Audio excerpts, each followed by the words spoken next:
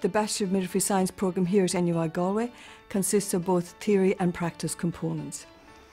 The theory components take place here in the college, and the practice components take place in University Hospital Galway, Mayo General Hospital in Castlebar and Portiuncula in Ballinasloe.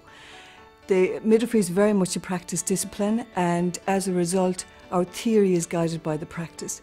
The students will learn clinical skills in the classroom setting and will vary from vital signs like blood pressure right through to how to deliver a baby and how to assist a mother during childbirth. The midwife's role is very much partnership with the woman, and we would aspire that the students would learn this from our clinical placements here and at the hospitals. Their clinical placements begin in year 1 and are intertwined right through the 4 years of the programme.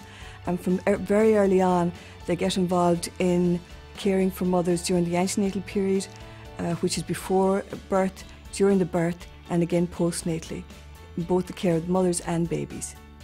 The person that would be best suited to this course would be primarily a person that would be interested in the care that mothers and babies need during the childbirth process, but also the person would need to be, or would be really beneficial if they were enthusiastic, very motivated, have great attention to detail, because detail is very important in maternity care. It would also be very important that they would have a very questioning way or attitude, so that they would always be in a position to question the care that mothers and babies receive and ensure that the care they would get would be of a very high standard.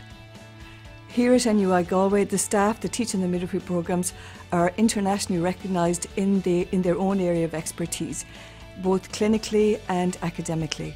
And this really supports the students in their learning, because they're learning from staff that are up to date and are using evidence-based theory to support their lectures.